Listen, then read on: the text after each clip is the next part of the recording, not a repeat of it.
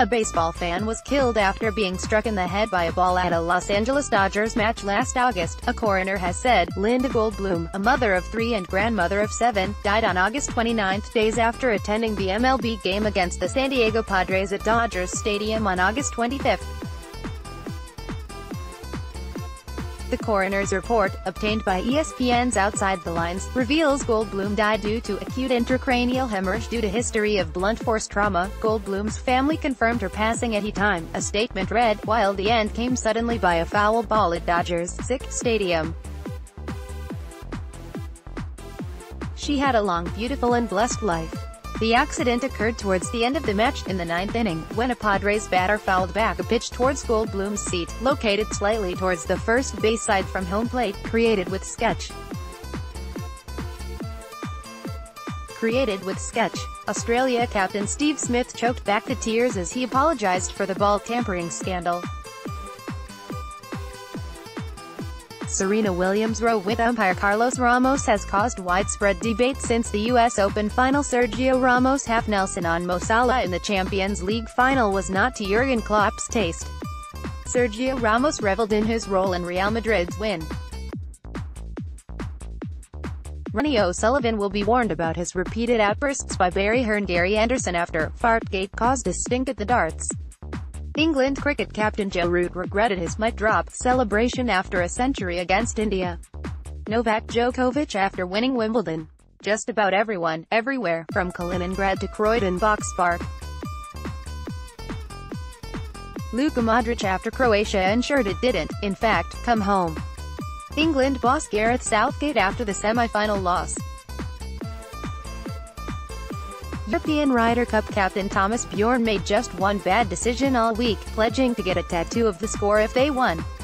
Patrick Reed reveals a clash of egos in the American Ryder Cup team.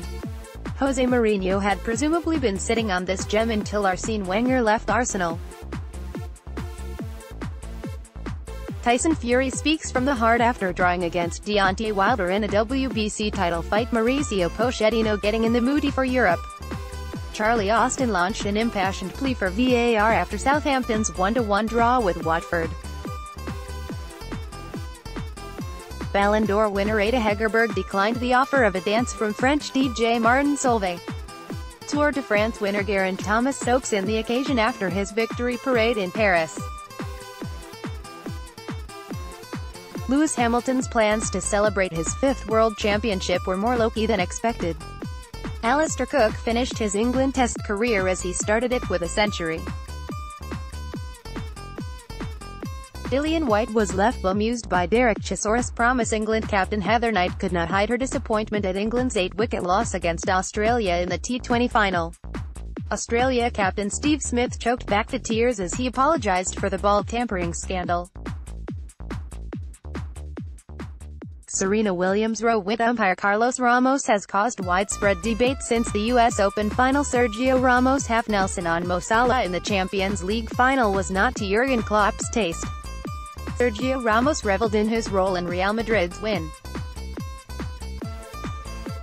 Ronnie O'Sullivan will be warned about his repeated outbursts by Barry Hearn. Gary Anderson after Fartgate caused a stink at the darts. England cricket captain Joe Root regretted his mic drop celebration after a century against India. Novak Djokovic after winning Wimbledon.